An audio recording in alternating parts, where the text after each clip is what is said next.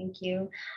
So my name is Linda Shakad-Berbari. I'm a consultant with the Emergency Nutrition Network and currently the facilitator of the IFE Core Group. I'm very happy to be joining you for this really exciting sharing and learning cafe. It's really the third and the last of a series of cafes that we've been implementing in 2021. Today's Sharing and Learning Cafe is brought to you through a joint initiative between the IFE Core Group and the Nutrition Information System, a global thematic working group, part of the Global Nutrition Cluster Technical Alliance, as well as, of course, UNICEF, WHO, CDC, and the SMART Initiative. Next, please. A reminder of the working group, the webinar working group members. Thanks to their support, we're able to implement these webinars. And of course, we're grateful to the generous support of our donors, including USAID, IRISH-AID, and UNICEF. Next, please.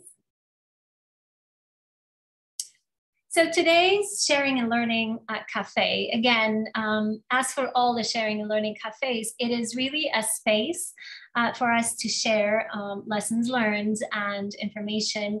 And for today, the objective is really for us to disseminate the findings and recommendations of the IYCF-E Assessment Mapping Exercise. Also, to raise awareness and really discuss the updated WHO UNICEF IYCF indicators in the context of emergencies and discuss opportunities, challenges, and best practices for using these indicators in emergency contexts. As mentioned, this is a joint initiative between the IFE Core Group, the NIS Working Group, UNICEF, WHO, CDC, and the SMART Initiative. Next, please. So as we are starting with a brief introduction, we will then hand over and listen to an exciting presentation on a mapping of IYCF-E assessment methodologies. We will then move to a very exciting panel discussion to discuss the IYCF indicators, then move to a Q&A to which we encourage you to really positively engage, and then a closing. I'd like to remind you to please add your questions to the Q&A box and any comments in the chat box. Next, please. So today's facilitators and presenters, we do have a panel, and we will introduce the panel, of course, in a bit. But just to see here, I've already introduced myself. Also, colleagues from ACF, Hassan Ali Ahmad, Associate Director of Nutrition and Lead for SMART Initiative. Jana Daher, we'll hear from her in a bit.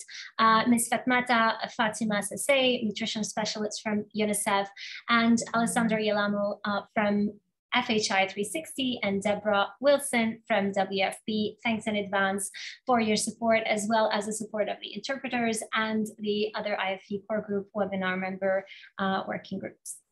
And now, without further ado, I am happy to introduce to you Jana Daher, who is a SMART Project Manager, Research, Innovation, and Technology from Action Against Hunger, Canada. And Jana will start with a presentation on the mapping of current practices related to the IYCF assessment methodology in humanitarian and fragile environments. The floor is yours, Jana. Thank you, Linda. Thanks, Linda.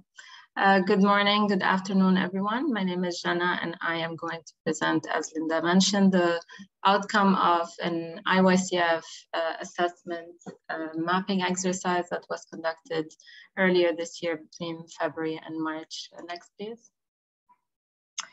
The overall objective of the exercise was to map the current IYCF assessment methodology practices that we have in humanitarian and fragile environments, and specifically focusing on identifying the different methodologies used, the tools, the ways of dissemination, the challenges and the indicators that are used in these assessments, but also to understand the representativeness of these IYCF assessments in terms of sampling methodologies. And finally, of course, to analyze the data and provide recommendations to the Global Nutrition Information System Working Group and the Infant Feeding and Emergency Core Group.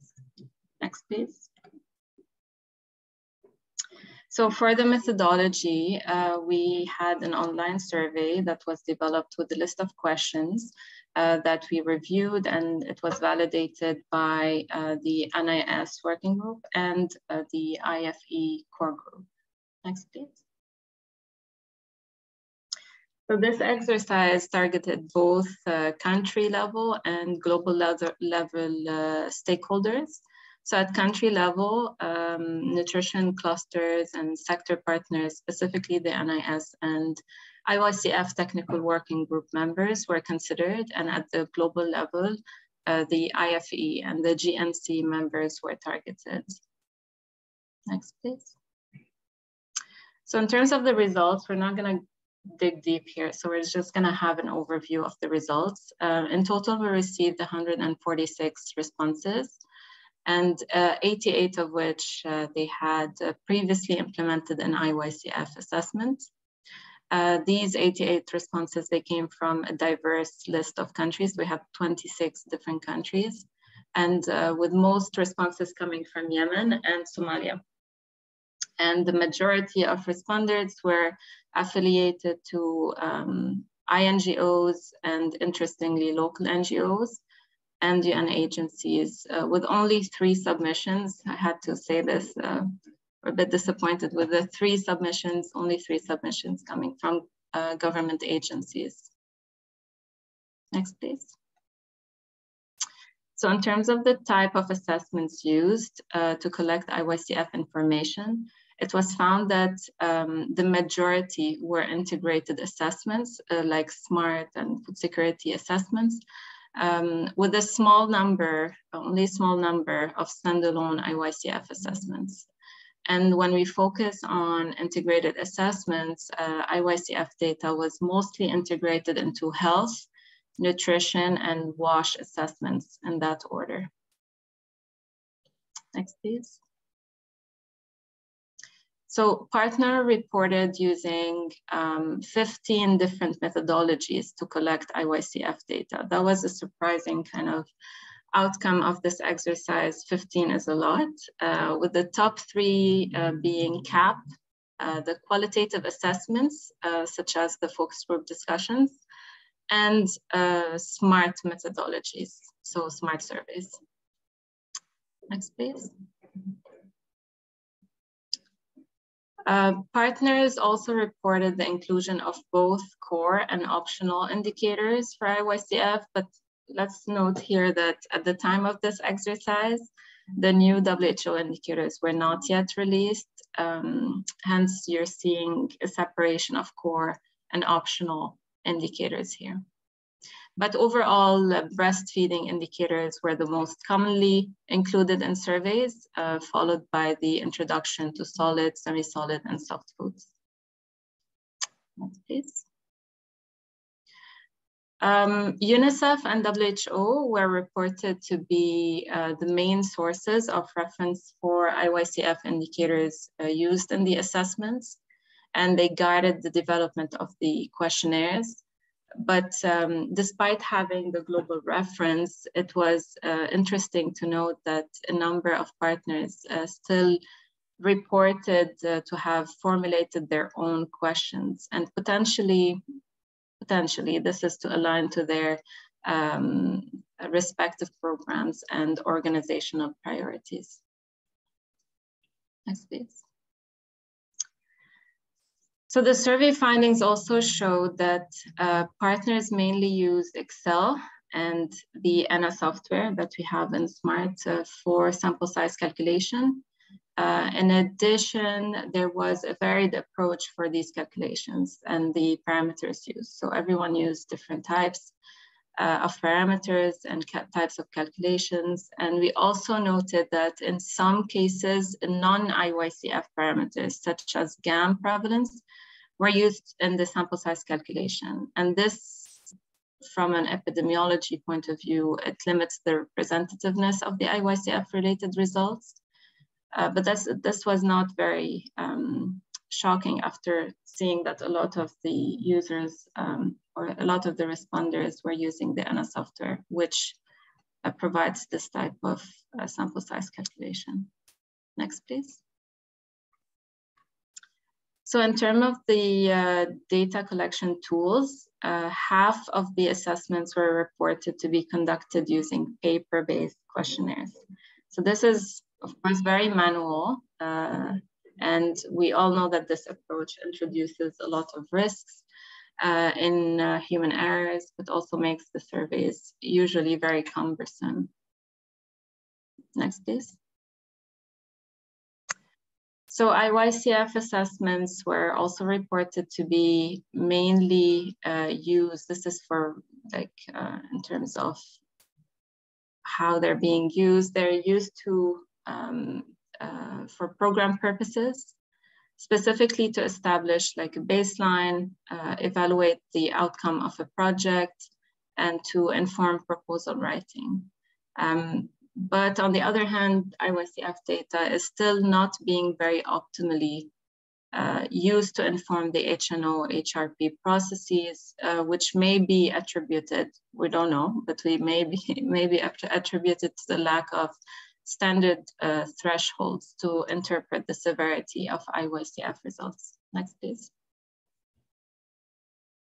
So in terms of the challenges, a number was identified. We put a few on the slides, and they're mostly related to the lack of standardization and harmonization of methods for IYCF assessments, but also the lack of globally recognized thresholds for indicators. And in fact, the continued integration of IYCF indicators and other assessments was still identified as a challenge in terms of getting representative results. Next, please. So coming to the recommendation section, and this is just to note that we have a long list and we are providing two on this slide.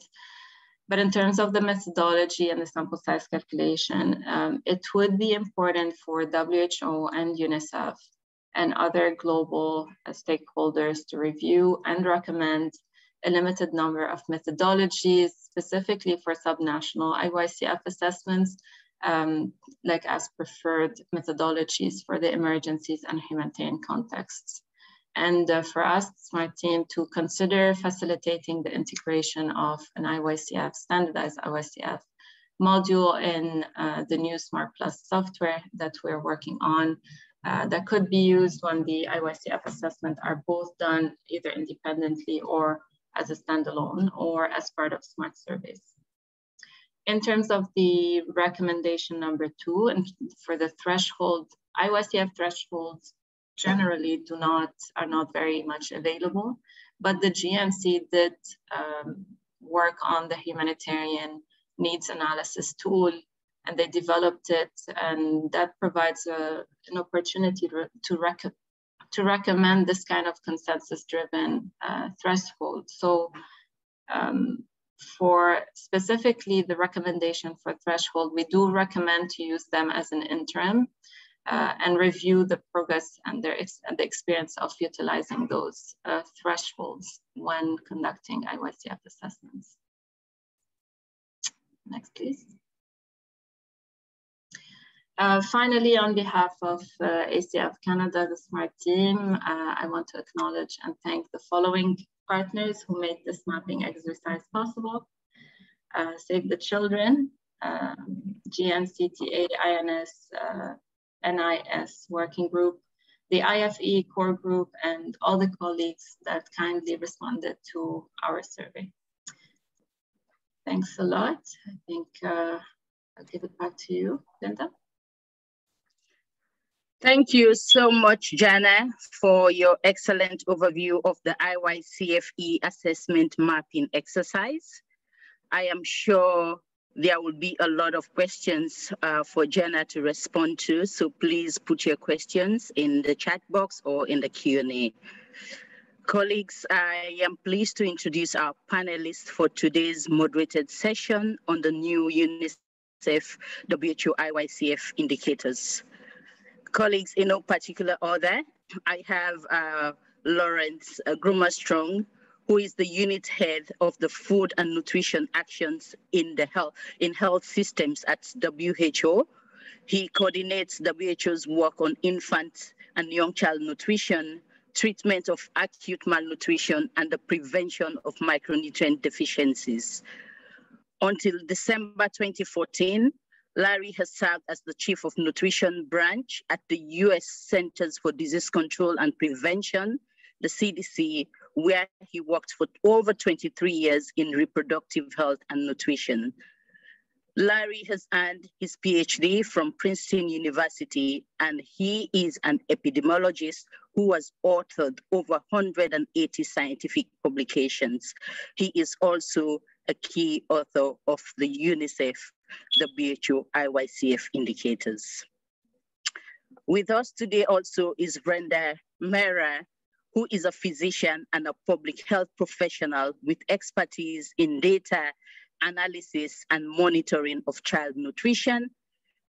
Brenda is a statistics specialist with the Division of Data Analytics, Planning and Monitoring at UNICEF. And Brenda has led the development, expansion, and maintenance of UNICEF's global databases on infant and young child feeding, and contributed to the methodological work in this area, including the updated guidance on IYCF indicators. Before UNICEF, Brenda worked with academic universities where she supported the evaluation of maternal, newborn, child health and nutrition projects and published several papers. Also with us today, I am pleased to introduce Dr. Oleg Buleka, who is an Associate Director for Science at the Centers for Disease Control and Prevention, where he has worked since 2000. His advanced expertise includes international nutrition, statistics, epidemiologies, surveys, and surveillance, among other topics. Colleagues, Dr. Oleg has published over 40 peer-reviewed papers and reviewed over 20 scientific journals, including the Lancet, the JAMA, and the BMJ. He is a world expert on nutrition assessment methods in emergencies and post-emergencies, as well as an active member of the Global Nutrition in Emergencies Working Group, where he regularly advises senior nutrition technical staff on major international and UN agencies to activate the nutrition sector. Colleagues, it is a great pleasure to have you with us today. Over to you, Linda, and colleagues. A pleasure indeed. Thank you so much, Fatmata. And now I think it's time for us to engage with our panelists. To give you an idea, we actually prepared a few questions and themes around the IYCF indicators, the recently revised IYCF indicators. And the first question that I'd like to ask to our panelists relate to the prioritization of indicators, and Jana had alluded to some of that. And the question goes is that there's a consensus and there's agreement that the new indicators are important to assess in order to provide appropriate and effective IYCF programming. We also understand the rationale for each of the indicators, and guidance for calculating the indicators is understandable. However, especially given that they're no longer core and optional indicators, the difficulty is really in how to prioritize these indicators, especially when there are scarce resources, when there are donor requirements, and multi-sectoral projects that do not allow for the use of all the indicators. Specifically in emergencies, nutrition may be a small component of a larger response. And again, we saw some examples from Jana's presentation. However, IYCF surveys may be more intensive and may require more resources. Therefore, we have a few specific questions. Which indicators would you say should be a priority to integrate in, for example, smart surveys? How can we integrate these new indicators into multi-sector surveys?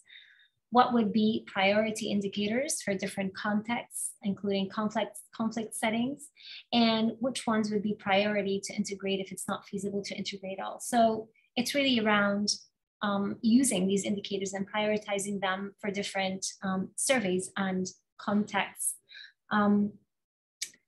Therefore, I address this question to all three of our panelists, and may I first maybe ask Brenda to address this question. Sure. Thanks, Linda, and hello, everyone.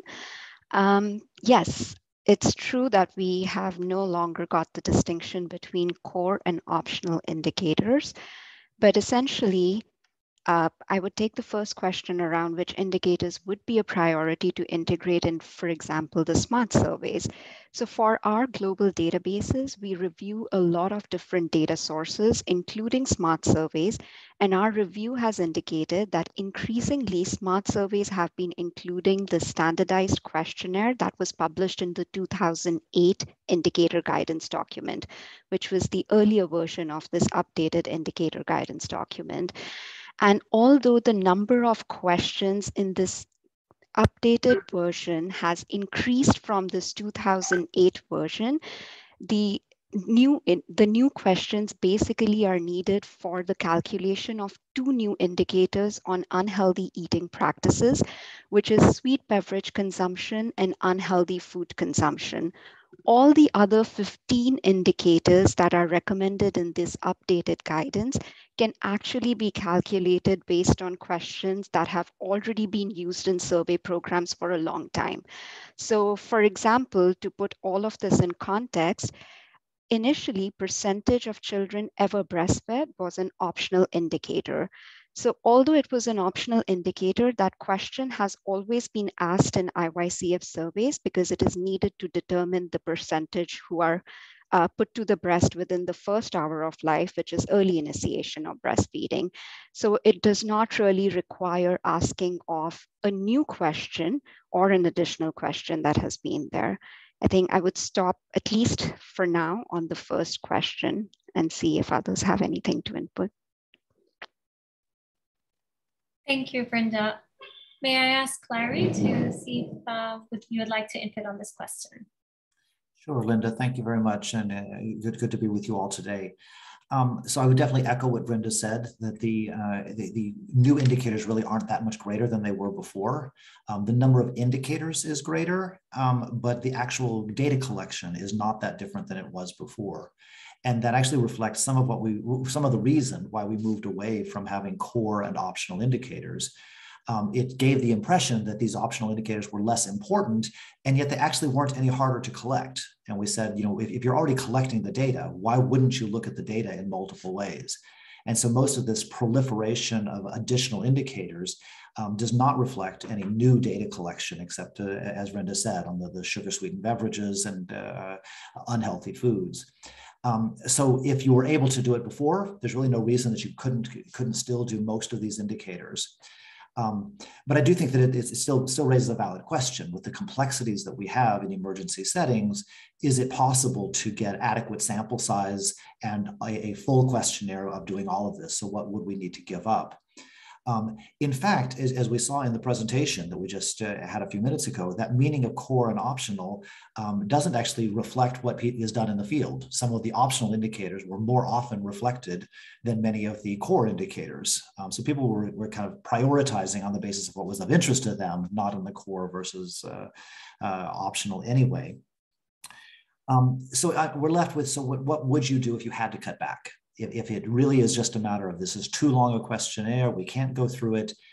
I think it's helpful to start thinking about, you know, what's possible to cut away. And the problem that we run into is that you're going to have difficulty with comparability to standard indicators that might be reflected at the national level. If you want to compare to a previous national survey or to another setting, any real change, any substantive change to the questionnaire is going to hurt that comparability. That's a downside, but on the other hand, it also can give you some flexibility in saying, yes, but for our setting, we need different data. We need to be a little bit more targeted in what we're looking at and what we're going to do with those data. So I would look, rather than at what indicators can I drop, I would look at what data is of least interest in my context if I have to cut back. And I think the first place I would start is on the long list of foods. We have many different foods listed there because of the need to get at dietary diversity. We want to look at 8 different kinds of foods there. We want to make sure that we're capturing those. So I would say you may just have to give up, if you can't get the probing, give up on some of that dietary diversity overall and focus in on some key categories of foods that are most important in the population. If you can't do all of it, then I would say I would probably be focusing first on egg and flesh foods. The animal source foods are such a key important ingredient or component for micronutrients. And that is often what is the rate limiting food to keep those from being met. And secondly, fruits and vegetables. So if you had to cut back, that's where I'd say the most questions that you could get without losing most of the indicators would be in that area. So I would start with some of that. The liquids, I think probably could be categorized a little bit more in groups than they are. We do more probing on different kinds of liquids, but they probably could be broken down into smaller sets. Ultimately, I think the most important indicators or way of looking at the data for emergency settings would actually be the area graphs that we create for children less than 6 months of age or infants less than 6 months. And for that, you need to say, are they exclusively breastfed? But if they're not, what is going on? Is it water? Is it other liquids that they're being given? Is it breast milk substitutes? Is it solids? Because those are really what's going to drive your programmatic, where do I need to intervene, that I need to make a change. As you look longer term at the complementary feeding, really I would focus in on the animal source foods and the fruits and vegetables.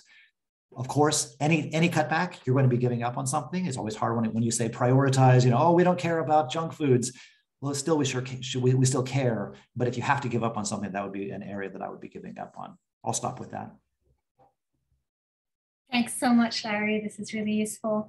I'd like to also ask Oleg if you would like to also reflect on that question specifically, maybe the first bit on SMART surveys and priority indicators.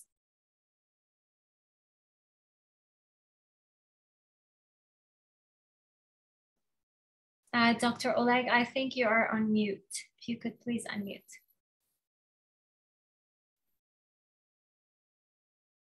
Can you hear me now? Yes.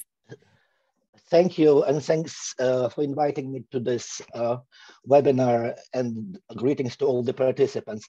So yes, in SMART surveys, obviously, we are trying to keep the number of questions and the time of the interview to a minimum. So sometime we would actually encourage to choose the questions on IYCF that are most programmatically important. And as a previous speaker mentioned, probably the most time-consuming part of the IYCF questionnaire would be a probing on different types of foods and liquids, both to assess dietary diversity and also to assess this question on infant feeding area graphs, basically, non-milk liquids, milk liquids, breast milk,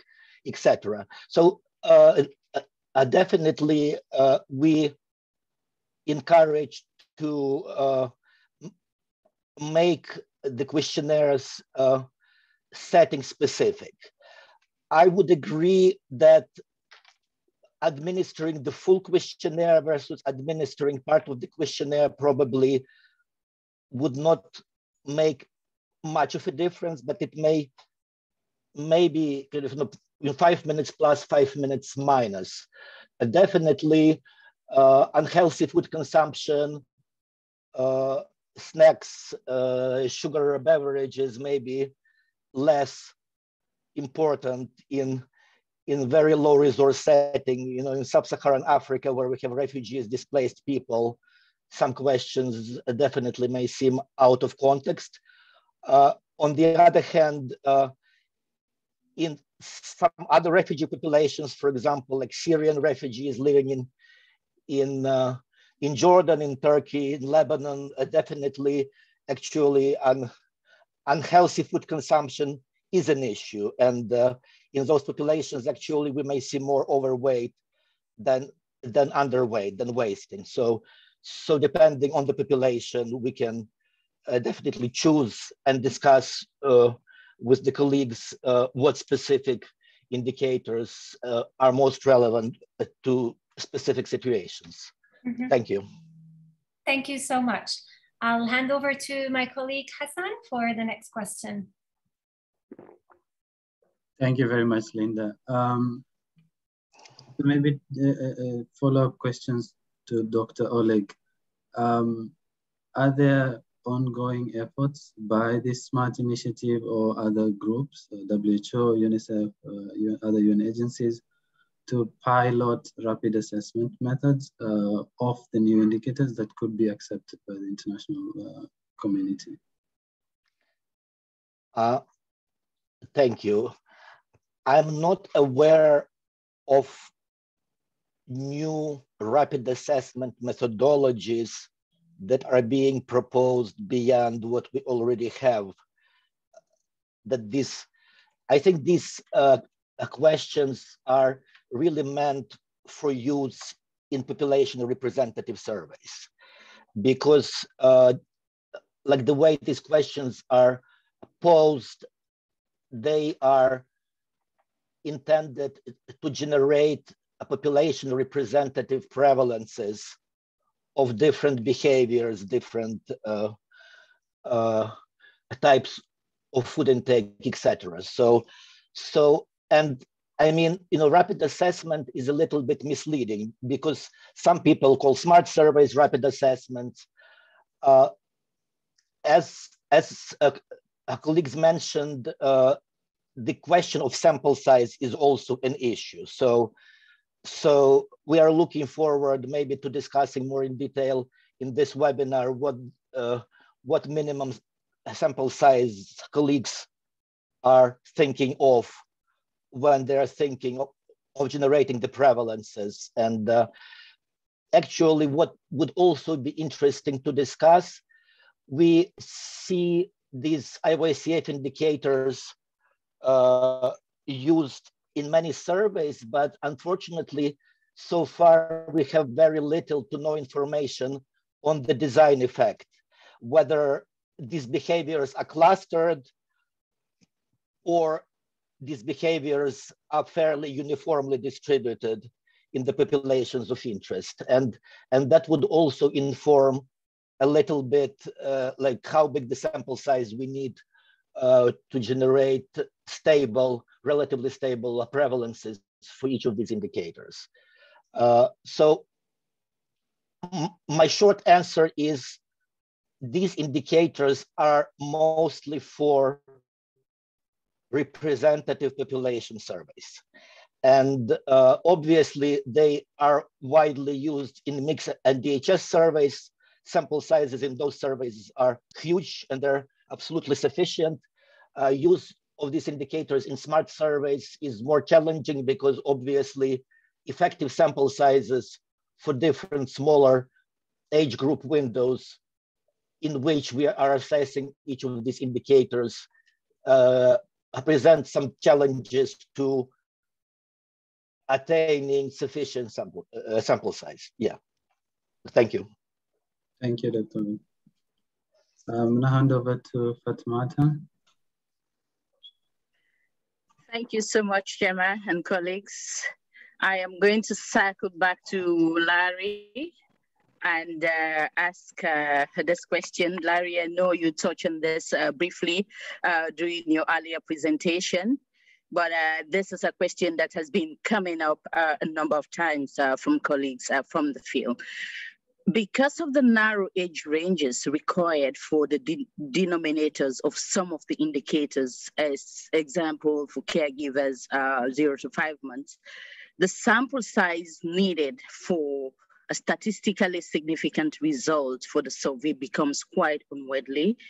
And such a large sample will tie up scarce resources during personnel, including personnel that will otherwise be put forward towards essential services.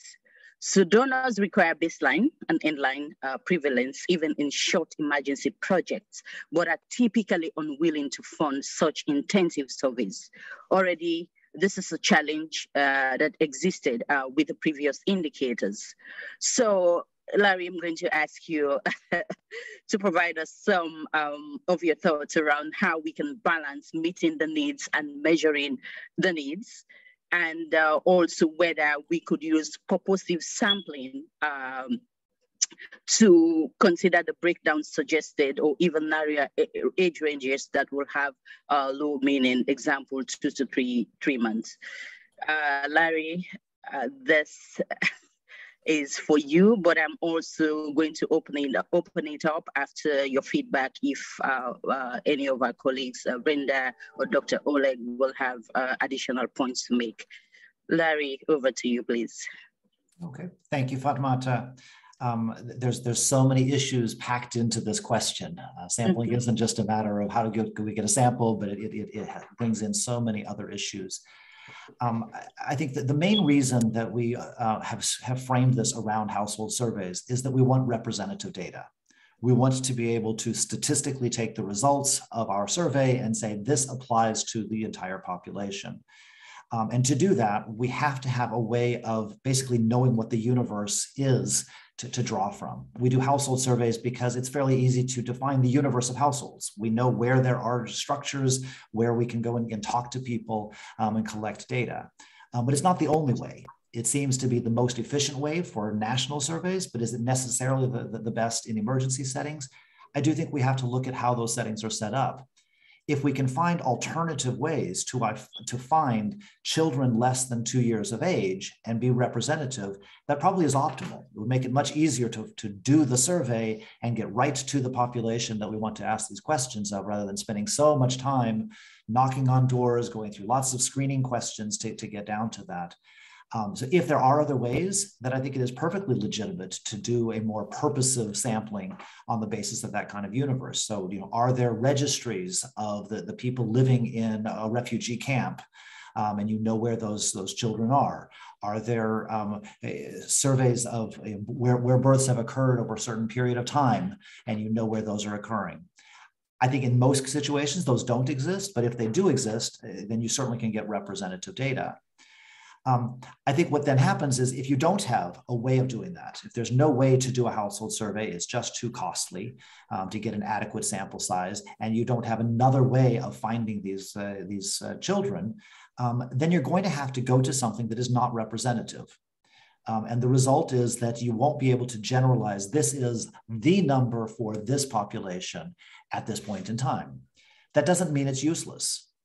What you have to do is you really need to think about why are you collecting these data? And if it's really to get a background that you want to use this for planning your, how should I be providing services? Is this a population that has very high rates of breastfeeding or low rates of breastfeeding? A purposive, non-representative sample is probably good enough. If you're trying to evaluate, are your interventions actually having an impact? And are there certain areas that we should be focusing our attention on? Again, you might be able to work with a different population, maybe those who are coming into a clinic or are appearing for screening for other purposes. Might be a reasonable sample to work from. It's not going to necessarily represent the population. You can't generalize, but it still gives you enough information that you can say, look, I can use this for evaluating, is my program doing what it's supposed to be doing? Are you trying to be doing trends for a comparison to what the population was prior to the emergency to after? Those become much more difficult because you have to really be comparable in your methodology. What I would say is that if you expect this is going to be a situation where you're going to want to do the survey multiple times, as you put in here, a baseline and an end line, if there's an expectation that the emergency may be lasting over some time and you're going to want to do this periodically, make sure you come up with a methodology in which you are sampling in a consistent way. It may not be representative, but you may say, look, I'm going to do this in the people who come to the clinic for vaccination. Use that consistently over time, because you will not be able to compare a sample from a vaccination survey in one place and another that was based on an existing household survey that you tagged onto. Mixing methodologies is going to really make a mess of interpretation of your results. What I would say is that you really need to also think about the time frame of what data you're looking for, because while we do these surveys as what's going on at this point in time, we do have to recognize that infant feeding is something that changes over time and is a reflection of what has happened in the past. So if you're coming into an emergency and let's say you're 2 weeks in and you want to get this assessment, your assessment of is breastfeeding continuing in the second year of life primarily is going to be a reflection of what was happening long before the emergency started. You can't say that no one's breastfeeding now because of the emergency. It may be that they had stopped breastfeeding long before. Similarly, exclusive breastfeeding isn't just what's happening today. It's a reflection of, did they start introducing complementary foods earlier? Did they start using water?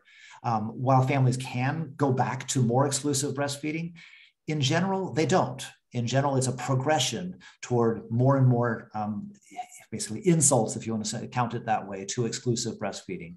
And so if you're already 6 months into the emergency, then yes, it's reflective of what's happening during the time of that emergency. But if you have a much longer time frame in which those behaviors were occurring, don't expect that it's going to be relevant. And therefore, the sampling and which indicators you would focus on are going to be dependent on what's the purpose of it and what kind of time frame you're working from. I'll stop with that for the moment. Thank you so much, Larry. This is so insightful. I take your point about alternative ways of reaching children under 2 years of age, and also looking at registries, births, and ensuring data is representative where possible, but we can also use purposive sampling, but ensuring the consistency of sampling. That's a really important take-home point for me. But Brenda, do you have any additional points to make on this question? Thanks, Fatmata. Just one additional point adding on and echoing what Larry just said. I think another way to tackle the small sample sizes that we have for a number of these IYCF indicators is really to have that room of negotiation with donors, that you choose at that time indicators probably with larger sample size, because emergency context, usually they are short-term projects like you mentioned. So it probably makes more sense to maybe select continued breastfeeding or diet indicators like minimum diet diversity, where the sample size is already large enough so that you're able to see some change within a short period of time. Because like we said, the recommended frequency of doing these IYCF surveys is 3 to 5 years, and we don't expect changes that frequently to happen. So also, again, echoing the fact that it ultimately boils down to what the program is trying to change in a short period of time, and then selecting those indicators and then sampling populations based on that. Over. Thank you so much, Brenda. That's indeed very helpful. So I'm going to hand back to Hassan and Linda for the next set of questions. Thank you, Larry. Thank you, Brenda. Thank you very much, Fatmata. So I'm just gonna follow up this question to Brenda. And so the list of typical foods and beverages consumed by IYCF needs to be adapted to each context. This may require harmonization between actors conducting such type of surveys in a given country to allow robust comparison. The IYCF working groups may help in some countries. However, visual tools may also be required for field data collection. Are there plans to develop job aid for the indicator guidance? For example, to guide the field enumerators? And do you think this is something that is useful? Thank you. No, I definitely feel that it is very useful to adapt the beverage and food list and really use visual tools to support data collection, especially when it comes to categorizing the different food items into the different food categories. However, we do not currently have plans to develop job aids specifically, but the guidance document has a section on selecting and training interviewers, which provides examples of undertaking interactive exercises with the interviewers where they are giving some item cards or images with pictures of food items on it, and then they have to sort it and categorize it correctly into the proper food groups. So you could undertake the interactive exercises, do role-playing, classroom practice, field practice with the data collectors just to build on their skills. And it is also helpful if the enumerators are actually trained in nutrition or they have had some background previously in conducting these nutrition surveys. But I would also like to say that in the absence of these job aids or visual aids, there are currently efforts underway just to circle back to adaptation of the liquid and food list, which is currently happening. So at UNICEF, for the UNICEF conducted mixed surveys, we actually provide inputs to the adaptation of the food and the liquid list at the survey design phase when the questionnaires are sent to our sector specialists for review. And additionally, we also know of a project with USAID Advancing Nutrition and the Global Diet Quality Project, which is trying to build a repository of sentinel food groups that are consumed by majority of women and young children across different countries and in different country contexts. So the idea of this particular project is that there would be a standardized list or adapted food list for different countries, which would be available on a publicly available website, and survey programs can actually take that list into future surveys to allow for some harmonization. So I'll stop here for that. Thank you very much, Brenda, for that. Back to you, Linda. Thank you, Hassan. And maybe just to ask whether Dr. Oleg or Larry have any additional input on the previous question.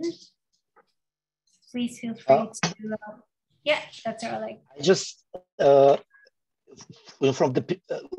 from Brinda's actual response, I got an interesting idea, because when the preparation is done for mixed ODHS, it's quite a serious, systematic preparation. And if they go through this exercise to list the foods and to validate the local foods, actually this may then be a useful starting point for the smart surveys done in the same country. I'm not saying that these lists should be kind of, used as they are for displaced kind of populations in all the contexts, but actually making these like adapted standard food lists that are done when mixed ODHS is done, making them available then to the agencies that are doing IYCF in smart surveys could be a useful starting point and would probably help them to to collect data in a more or less kind of standard way so that it's comparable among surveys conducted by different agencies. Over. Wonderful. Thank you. Thank you for that. Maybe I'll just add one very brief comment to build on what Vrinda was talking there about the adaptation using the dietary quality data. We were both on a call just last night about some of those data. It was a broader call, but we were talking about some of that. And they pointed out that really a list of only like 5 or 6 foods within each of the lines on the survey seemed to capture about 95% of the consumption that was there. So the need, it needs to be done by country, but using the data that Vrinda was just talking about, they really were finding that you don't have to do a whole lot more probing to capture every food and all of the different nuances that are there. Yes, there will be some error, you will miss some things, but it seemed to be a very small number that might be missed. Obviously, that could be a little bit different in displaced populations if the diet is being skewed. But my guess is that in general, the dietary diversity and what's available in those settings is reduced, not increased. And so you're probably going to be doing even better. Not in every circumstance. There might be some special nuances to the diet. But in general, once those data are publicly available, and it sounds like it will be quite soon, it could make that adaptation process much easier. Wonderful. Thank you. This is really very useful. And hopefully we'll hear from you also on that bit, some updates as they are out. Thank you. I'll circle back to Brenda, if it's okay, to also ask a specific question related to threshold. And I think I saw a question even in the Q&A on that. We know that within the SPHERE standards that there are thresholds for acute malnutrition indicators we don't have for IYCF. And so are there thresholds that you would recommend to use in emergency context, and what indicators would the thresholds refer to? Thanks, Linda. So for the emergency context, I'm not sure if thresholds need to be different from the regular context. So definitely for IYCF, and specifically within the IYCF domain of indicators, we do have the Global World Health Assembly targets for exclusive breastfeeding for the year 2025 and 2030, which is to achieve at least 50% exclusive breastfeeding by the year 2025 and 70% by 2030. And this global target may be adapted as thresholds even within the emergency context. For now, this is the only target that's available, but I think in terms of additional indicators, something around minimum diet diversity would also be helpful. At UNICEF, at least, we have started looking into the data and coming up with the various cutoffs and thresholds that would make sense, but that's still work in progress. So I'll stop here for that. Thanks. Thank you. Great. Linda, yes. Yes. Could I add a comment on that? Yeah. I think that unlike many other of the indicators in SPHERE, this is one where it really doesn't make sense to have a global threshold. I mean, while Brenda is right that we do have a global target of what we'd like to achieve on exclusive breastfeeding, when you look at the country level and what's appropriate for that country and what can be done in a short time frame, for some, it doesn't make sense to talk about 50% because they've already got 70% exclusive breastfeeding. You certainly wouldn't want your target to be to reduce that. And other countries are at 10%. It is just completely impossible to expect that you're going to achieve that in a short, I shouldn't say, it's not impossible, but it's difficult in a short time frame. And I'd say certainly in an emergency situation, particularly difficult. To me, the most valuable threshold would be what has been happening in that population prior to the emergency. And you don't want to fall below that. Don't let the emergency cause your IYCF to worsen. So if there are pre-existing data from the country or from a nearby country that you think is in a comparable situation, that's where I would be starting my threshold, ideally to make some progress on that. But given how wide these range from country to country, like I say, 10% to 80% we get on exclusive breastfeeding. I don't remember on the minimum dietary diversity, but likewise huge ranges. Rather than a single number, base it on something that is much more locally relevant. Absolutely. Dr. Oleg, would you like to add anything on that? No, I absolutely agree that, for example, in the US, breastfeeding may be low, but for example, dietary diversity and meal frequency may be absolutely adequate, whereas in some other countries, it may be the other way around. So applying the same threshold to different population doesn't really make much sense. It's really the trend that we are looking for, and for that, like baseline data, previous data is very important. What did this population look like a year ago or in stable situation, and what changes we are seeing now? Do we see deterioration because of the emergency, or do we see improvement because of our great programs? So I would definitely agree with Larry on that. Thank you. So I also see in the Q&A questions about thresholds for the complementary feeding indicators. And we heard about that from Brenda and you and Larry. Also the importance of, as you're all saying, compare, to look at trend, to look at change before and after, which makes it even more important to have data prior to an emergency and be prepared for that. So all very valuable. Thank you so much. I think I'm now going to hand over to Fatmata for a closing question before we go to the Q&A, because a number of questions are also there from the audience. Thank you. Thank you, Linda. Indeed, there are a number of questions. So this will be our closing question for the panel, and then we will go to the questions from our participants. So colleagues, Larry, Brenda, and Dr. Oleg, are there any additional actions, efforts that UNICEF, WHO, and CDC and the Nutrition Information System Technical Working Group are planning to support in the adaptation of these indicators in emergency and fragile contexts? So perhaps I will start with Dr. Oleg, and then to Larry, and then Brenda. Thank you. So several points here. First, these indicators are standardized indicators, so we want as much as possible that these questions are asked in the same way in different surveys, so that we get comparable data. Because if this, like the questions are rephrased or changed, then people may be producing or generating these indicators, but the prevalence would not mean the same thing as the prevalence in other surveys. So the first point is to standardize as much as possible what questions are used across all platforms, makes DHS smart. In the new software that we are updating for SMART, we are planning to have these question banks.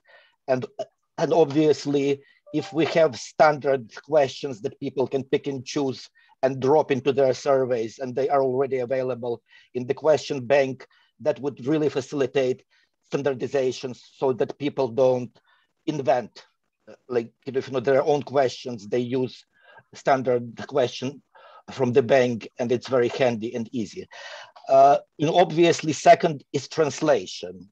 How these questions are translated, what is the quality of translation to make sure that we preserve the meaning. And also, obviously, not all of the questions, but many of the questions, they need special training and role playing, basically. It doesn't just take like 10 minutes in the training to just say, okay, let's read through the questions. Do you have any questions, how to ask them? Really, I think probing for specific foods, understanding what the local foods are, etc. We need to make sure that if we really endeavor to measure these indicators in, for example, smart surveys, that sufficient time is spent on training interviewers how to properly ask these questions, and not just run through these questions, assuming that interviewers will be doing a good job. And in terms of additional actions and efforts, I think that as we build the databases of surveys, and as we have the data aggregator and agencies will be sharing with the central database their data sets, I think we will start doing some research and looking, for example, what is the design effect for these indicators, and that would also inform sample size calculation, and looking what sample sizes people are achieving for IYCF indicators in smart surveys to then give some guidance, basically, and understand better. Because if we're having only 30 children or 40 children for a specific indicator, that may not be sufficient. And sometimes for anthropometry indicators, it's a standard, a smart output that we automatically give the confidence intervals. But for IYCF indicators, I've seen reports where they just give the prevalence without confidence intervals. And if obviously these prevalences are only based on 30, 40 children, these prevalences may have very wide confidence intervals to the point that they are unstable and maybe a little bit misleading. Over. Thank you so much, Dr. Ole, for those intriguing points. I take your point about the importance of standardizing the questions, the translations to maintain the meaning, and then sufficient time spent on training. I will pass it on to Larry for his contributions to this as well. Larry, over to you, please. Okay, thank you, Fatima. So to the specific question here, what we're doing on the adaptation in emergency and fragile context, this isn't really an area that WHO is working on actively right now. There are activities that are related in various ways that I think will contribute to this, but nothing that is so specific. We are working on guidelines for the both prevention and treatment of wasting. So it's not for the general population of an emergency setting, but clearly for those children who do slip into moderate or severe acute malnutrition. We'll have further guidance on the feeding, and that may have some implications then about this prioritization. What kinds of indicators would we really want to focus more attention on in that context? More generally about the guidelines and the kind of the application and standardization, we're certainly working more on dissemination of the manual. There are many that have heard about it but don't know much about it, and taking a 200-page document and making it accessible are some of the things that we're working on. There is a WHO UNICEF team, we call it TEAM, that looks at a number of monitoring issues and recommendations for surveys, and a subgroup of that is really focusing in on the IYCF indicators to get them out more widely used and answer questions about them. We're certainly involved in Q&A. Many people reach out to us with specific questions about, well, what should I do in my context for this indicator? How do I measure this differently? What can I do here to adapt this? And so trying to address that. And I think that will probably lead us to a little bit more of a Q&A. We're not ready to write that today, but as we keep hearing these questions coming in frequently, we'll try and get better guidance out to that. We're also working on translation of the questionnaire into the 6 UN languages. And I mentioned this meeting that we had yesterday was with DHS, and that was about cognitive testing of the questionnaire and ways that the questions work well. And we just got some results back on that. So we're looking at, are there some adaptations that might need to be made to the way the questionnaire is done, or at least in how it's applied in different contexts based on how some questions worked well and some questions were a little bit more complicated for the respondents to answer. So it's much more focused on application of the existing guidance across the board rather than specific to emergencies, but hopefully it would be relevant guidance there as well. Thank you. Thank you so much, Larry. I think those are really important activities to help in the further adaptation of the indicators, including the further dissemination of the manual, the Q&A, and the translation into different languages. Thank you so much. That will be so helpful. Brenda, over to you, please. Thanks. So just adding on to, Larry has given a very comprehensive overview of the different dissemination activities planned for this guidance. But I think additionally, with this guidance on practice indicators, there are other ways with which we can supplement information specifically in the emergency context. On this front, UNICEF is leading the development of a standardized set of indicators to be collected in emergencies through DHIS2, the Routine Health Information Systems, where we have had a round of consultations with global stakeholders that includes WHO, GNC, IFE. Some of the members and partners have been part of those discussions. And we actually just had a call yesterday And it seems from the partners reporting tool, few additional IYCF indicators are going to be recommended into the DHIS2 emergency module. And we would be sharing that updated guidance as and when it becomes ready. But also at this point in time, we are compiling a list of topic areas which would be pilot tested for DHIS2. And as we collect these areas, we can see what more needs to be done in terms of monitoring this, specifically in the context of emergencies. Over. Excellent, Brenda. Those are really important additions. Thank you so much.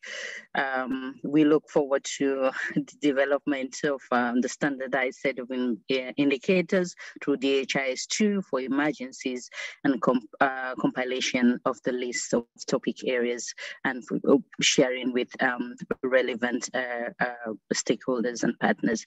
Thank you so much.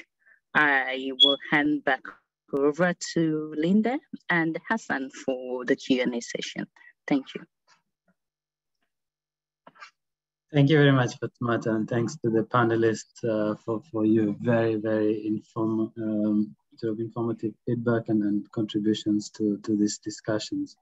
We have received quite a number of questions, very interesting questions from a very large group of people.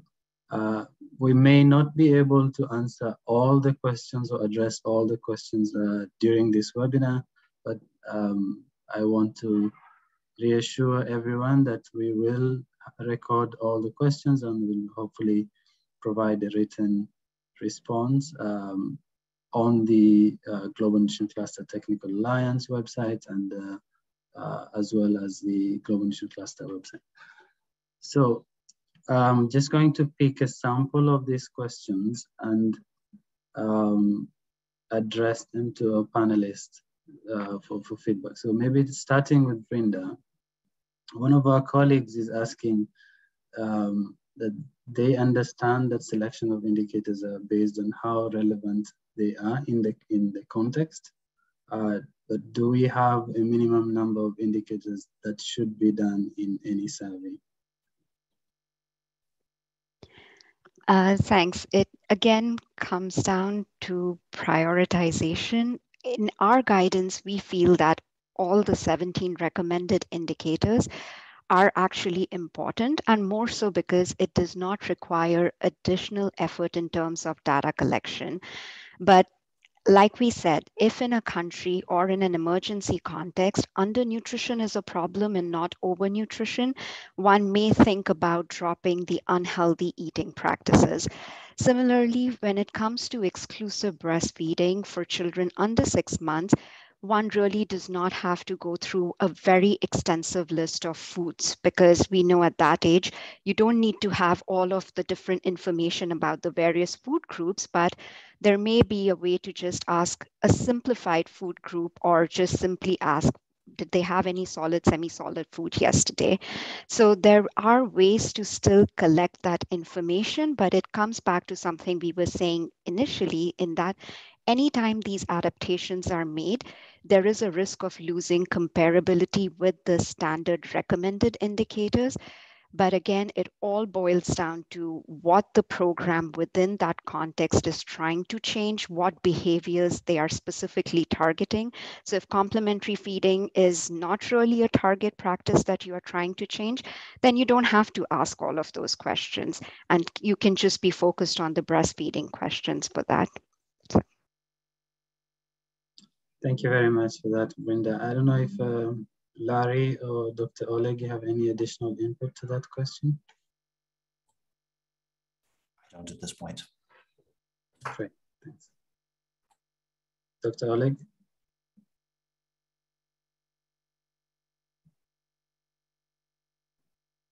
You're on mute, sorry.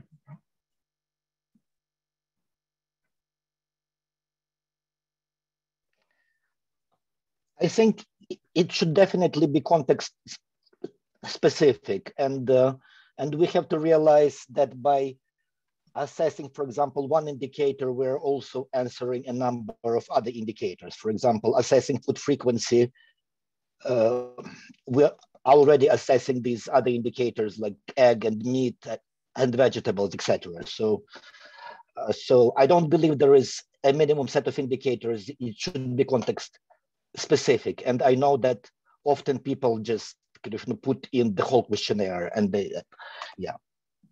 Great, thank you very much, Dr. And the next question, I will address it to Larry.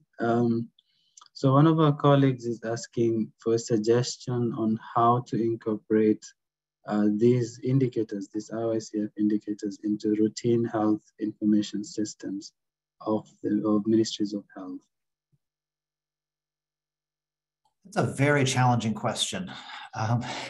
They weren't really designed for that purpose. They're very much designed for a questionnaire, a household questionnaire. And the expectation is that you have the time where you can go through a structured set of questions with a mother. Most clinical settings don't lend themselves toward that level of detail. Doesn't mean that it's impossible. But oftentimes clinical staff really need to be focusing their attention on the clinical services, not on collecting data. In a numerate population, I think this could certainly be done, or a very literate population, this could be done with a written questionnaire while people are maybe sitting in the waiting room or in waiting lines. But for settings where there's significant illiteracy, I don't think that that's at all feasible. So you really do have to have the personnel associated with it. So I really think that, you know, in a clinical setting, you need to take a very different approach. It probably needs to go at a much smaller set of these, not trying to collect all of the data, but to focus in on some specific behaviors. If you're looking at using that as a setting just to collect data, some of the retrospective questions might be the easiest to ask. When did you start breastfeeding? Was it exclusive in the first 2 days? Not asked that way, but ask the correct questions. But those are quite appropriate to a clinical setting. But they're not necessarily so timely because it might be reflecting for a child, you know, born many months ago. On the other hand, for the clinical practice of treating this child, it's going to be very much dependent on the age of that child. So for a child who is 3 months of age, you're very much going to focus in on just those questions about what is this child consuming at this time. You're not going to do much probing on complementary foods. You might just say, is there anything, any solid foods being given at that point? And that's good enough. So you can boil this down to a much smaller set of questions. On the other hand, for a 22-month-old, you might be very focused on is the child consuming enough meals a day, and what does the overall consumption look like? So I think in that context, you're probably going to have to go to a much smaller set of questions and be much more focused depending on the age of the child. Thank you very much, Larry, for that answer. Brenda, do you have anything to add to that point? Yeah, I just wanted to echo what Larry just said, that these indicators are not really meant for being collected in routine health systems. And I wanted to take this opportunity to discuss the findings from our DHIS2 global consultation, where we had country partners. And at that consultation, there was an agreement that IYCF practice indicators, as mentioned in this updated guidance document, should not really be collected through these routine systems because of the challenges that Larry just mentioned, other than early initiation of breastfeeding. So the DHIS2 guidance document that would be coming up next year, you would see that we are proposing to collect early initiation of breastfeeding, perhaps through routine health systems. But other than that, it really focuses on getting information on IYCF counseling and not really any other practice indicators. Over. Great, thank you very much for that. The next question is related to sample size and sample size calculations. And I'm going to ask Dr. Oleg to respond to this, and maybe just at the same time have the opportunity to maybe get your input or feedback on the earlier question on sampling and sample size calculation. So one of our colleagues is asking, do you think barrier analysis, I believe this is a method for IYCF that has a sample of about 45 doers versus 45 non-doers can be considered as statistical and representative and useful for decision making? I'm not familiar with this method. I'm sorry. I'm not familiar with with the barrier analysis where you have doers and non-doers. Right, but maybe just to speak a bit more on the sampling and sample size calculation for IYCF indicators. Obviously, in smart surveys, we do not calculate sample size based on IYCF indicators. We calculate sample size based on the anthropometry indicators. So if you include IYCF questions into a smart survey, you will have to live with the sample size that you get from that. Obviously, let's say most of these new IYCF indicators are either for 6 to 23 months age window or 0 to 23 age window. So let's say that we have a smart survey of approximately 600 people, 600 children under 5 years of age. Of them, probably approximately like 1/3 will be children, roughly, in that age group under 2 years of age. So I think with like 200, 250 children should be sufficient to achieve sensible, confidence interval. But again, I think we need more data sets to actually look how many children are found in different smart surveys, how many children we get for different indicators, what confidence intervals we are getting, what design effect is, that's kind of a really interesting question for us. So short answer, in smart surveys, you get what you get from the anthropometry indicator sample size calculation. You don't calculate sample size based on IYCF indicators. If you do a separate IYCF survey, then obviously your sampling will be different. And since it's difficult to find children under 2 years of age, you need to go to more households. As Larry, I believe, mentioned before, it's a little bit more work. So if there are registries, especially in refugee camps where UNHCR is now doing an excellent job and everybody is registered, and at least in the orderly refugee settings, they know where these children live and they can be found. It's really much easier to use the registration data and just say, okay, we only look at the households where we know these children under 2 should be, and we are only going to sample from these households. And we have the registry, and then we'll know the addresses, and we will go to those addresses instead of going door to door to door to door, and only maybe 1 of 5 or 1 of 10 households will have these children. Over. Great, thank you very much, Dr. Oleg, for that feedback. I don't know if I could just add one comment to that. I agree 100% with Oleg that rarely do you make the sample size calculations on the basis of the IYCF indicators. I mean, unless you're doing a targeted survey just for that purpose, which is generally pretty rare. So you're pretty much kind of left with the sample size that you get. Someone else has made a decision for the general purpose of the survey. It's based on other calculations. But I think what's relevant for IYCF is to decide, is it even worth it then to include these questions? If the sample size is going to be so small that you're going to have huge confidence intervals and it's meaningless for you, then why did you waste the time to get a number plus or minus 40%? That's just not helpful. And so I think that it is valuable to rather than take the IYCF questions and build a sample size, is to take the sample size and say, what will the implications of that be for my confidence intervals? And then you need to decide, are those confidence intervals reasonable for my purpose? If my purpose is just to generally understand the population that I'm working in, it might be perfectly fine to have a fairly wide confidence interval. It may not matter if exclusive breastfeeding is 30% or 55%, you know you're somewhere in the middle there. On the other hand, if you're trying to use that for trend purposes and you want to say, is it going up or is it going down? Being in the range of 30 to 55% is not helpful. You're not going to be able to do anything with that information. So why collect the data and then not be able to draw any conclusions from it? Thank you. Thank you very much for that addition, Larry. And maybe just staying with you, Larry, on the next question.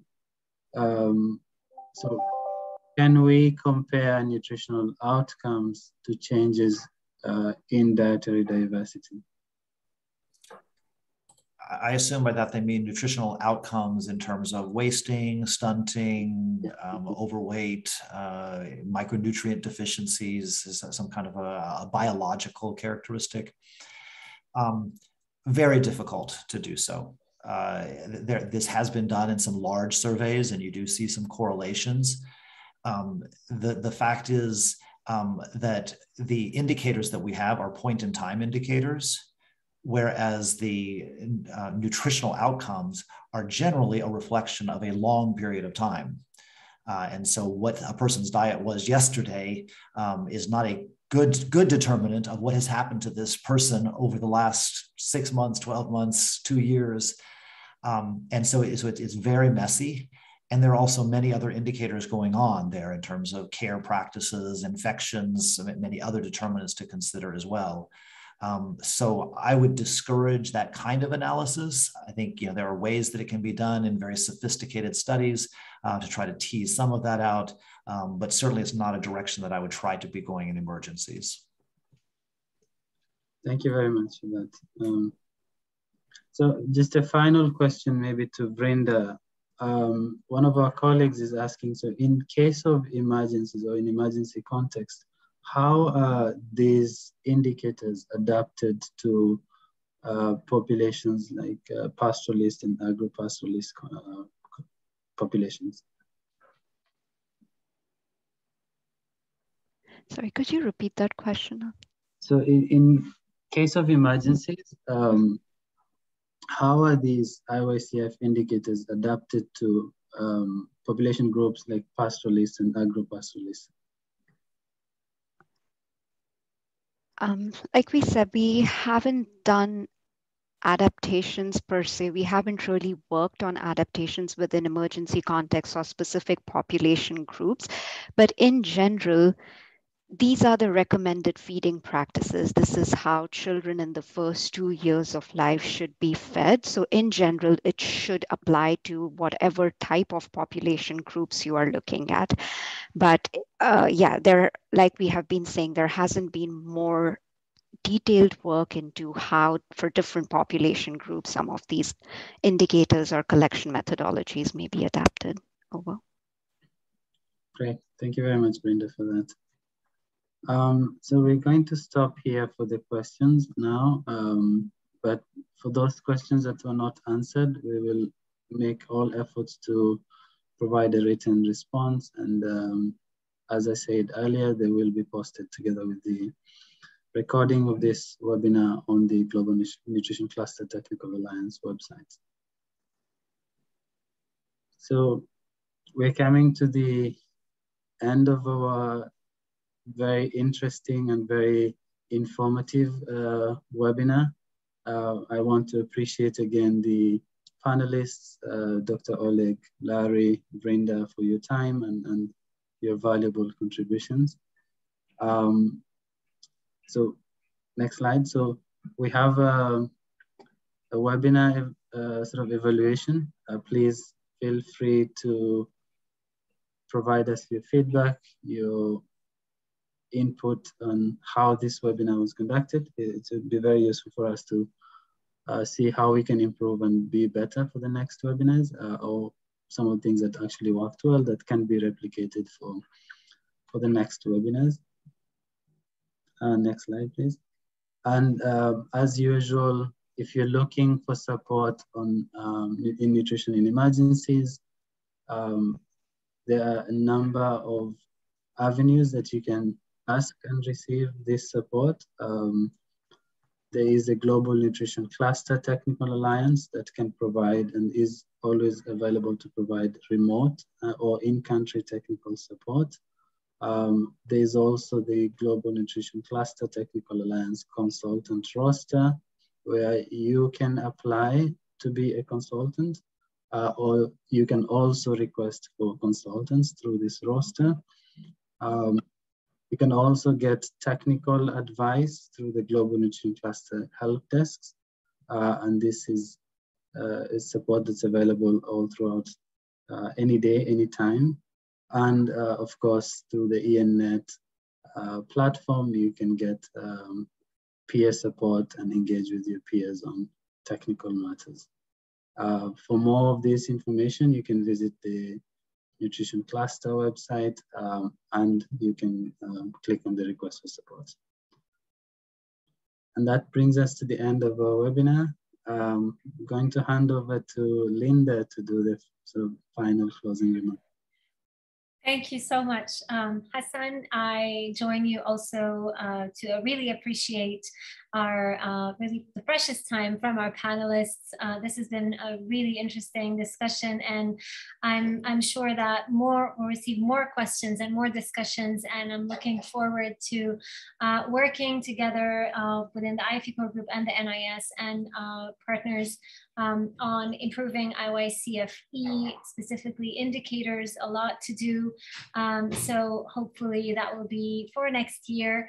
I take this opportunity to thank the translators and colleagues behind the scene from GNCTA for their continuous support, and wish you a great rest of the day, wherever you are joining us from. Thank you.